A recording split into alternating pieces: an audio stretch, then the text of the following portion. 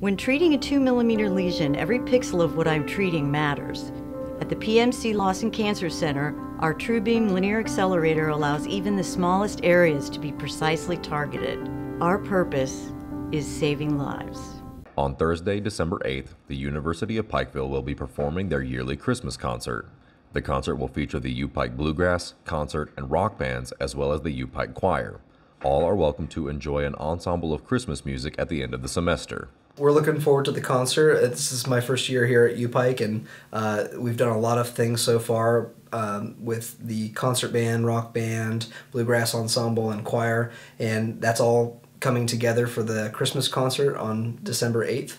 We're looking forward to putting some holiday music out for everybody. We've picked songs that hopefully will resonate with all of the community members that are going to be there supporting our bands and choirs. So you'll hear a lot of things like Jingle Bells and Sleigh Ride and Ukrainian Bell Carol and all those classic songs. In addition to some new music, we like to promote new things as well as standard pieces as well. So there's a wide selection that I think everybody will be able to get something out of. Yeah, absolutely. A little something for everybody who's coming.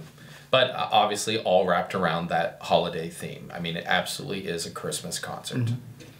The music selection will not only feature traditional Christmas music. There will be a rotation between each of the bands to perform in different styles throughout the evening.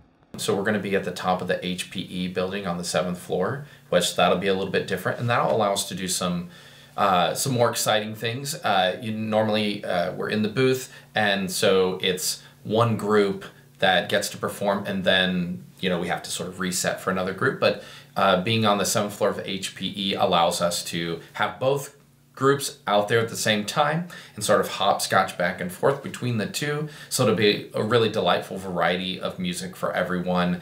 If you're getting a little tired of concert band music, you'll hear a choral number. Then when you get a little tired of choral music, we might hop to something else. So it should be a really nice variety of music. Reporting for Mountaintop News, I'm Nick Collum.